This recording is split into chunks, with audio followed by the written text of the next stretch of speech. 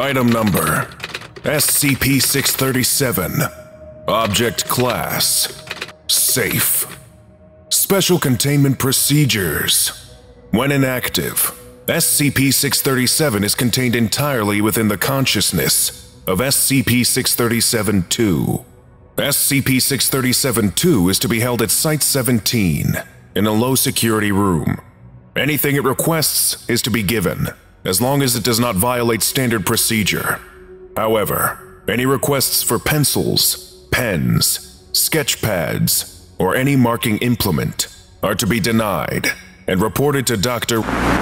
The issue has been raised that if SCP-637-2 wanted marking devices, it could use a fluid, such as blood or urine, but the subject has not displayed a marked interest in drawing. It is agreed, however, that it is wise not to tempt fate. Subject is to be fed 3 times per day, and whenever it requests food. Description: SCP-637-2 is an elderly Caucasian woman of approximately 65 years of age, who calls herself Margie. Margie has been described by staff as polite and old lady-ish, if a little confused.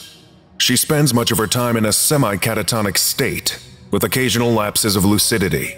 SCP-637-2 is the host of SCP-637, a psychic organism, which subsists entirely in SCP-637-2's mind.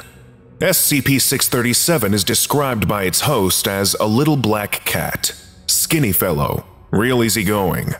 Although the creature normally resides in a blank space in the subject's mind, it is capable of residing for several minutes as a drawn item on paper, wood, or other substance.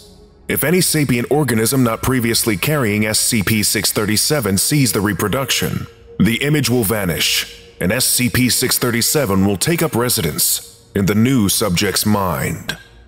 Based on information gathered from SCP-637-2 and D-67308, the organism behaves exactly as a normal cat, and its host is always capable of describing what it is currently doing and where it is within their head.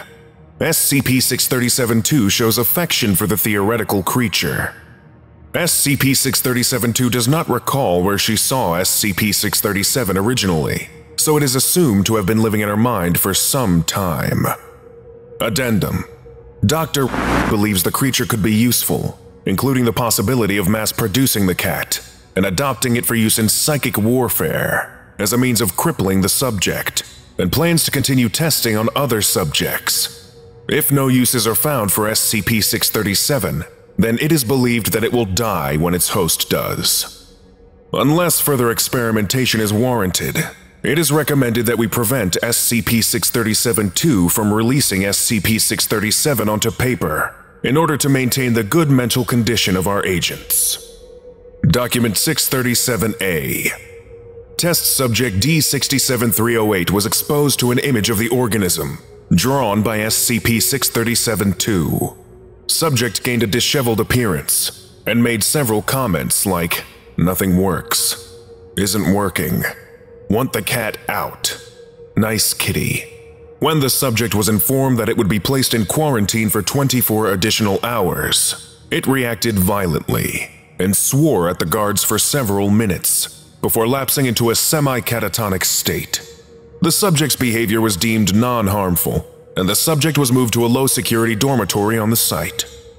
After 12 hours, the subject unexpectedly self-terminated, using the broken edge of a ceramic dish provided with its meal.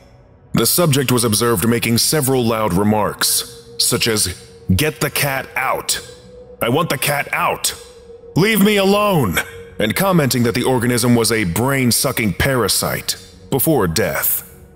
It is worth noting that at approximately the same time as D-67308's termination, SCP-637-2, who had been sleeping at the time, sat straight up and exclaimed, "Kitty's back!"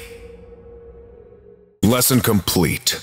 If you missed the previous orientation, go watch SCP-636, Elevator to Nowhere, right now. Or for the complete course, watch this playlist.